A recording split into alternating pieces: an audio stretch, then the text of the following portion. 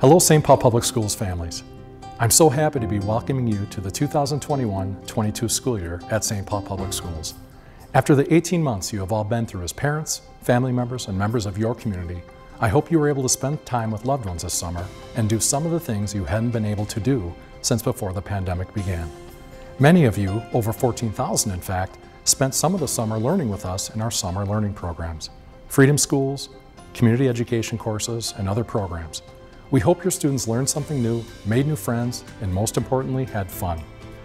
Now, we are all getting ready for the first day of school, September 9th for 1st through 12th grade, and September 13th for pre-kindergarten and kindergarten. Here's what some of our students had to say about coming back to school. Ready to learn about the Hmong people or history around everyone's backstory. You ready for school? I'm excited to meet new friends, but I am gonna be shy. Next year, I'm excited to meet the new teachers and see everybody again. Learning, reading, writing, having fun with friends, make my mom proud. I am excited to play new sports like tennis. I'm going to learn all these activities in 3rd grade.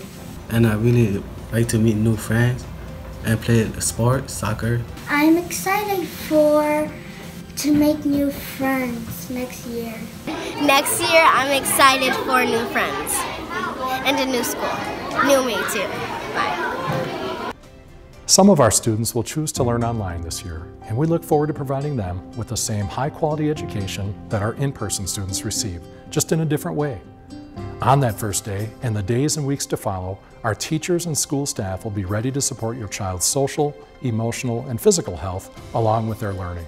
Some new things your child may experience include extra support in reading and math, new electives and enrichment classes, more social workers and counselors, and programs and services that are possible thanks to the federal funding from the American Rescue Plan. I also want you to know that your students' health and safety remain our top priority. All staff and students will be required to wear face masks while in our buildings to begin the school year. Other measures from last year will also continue, including daily cleaning and disinfecting, frequent hand washing, contact tracing, and improved ventilation in our schools. If you or your students have not done so already, I encourage you to get vaccinated if you are eligible. The COVID-19 vaccine is the best tool we have to end this pandemic. Please keep yourself and your loved ones safe by getting vaccinated.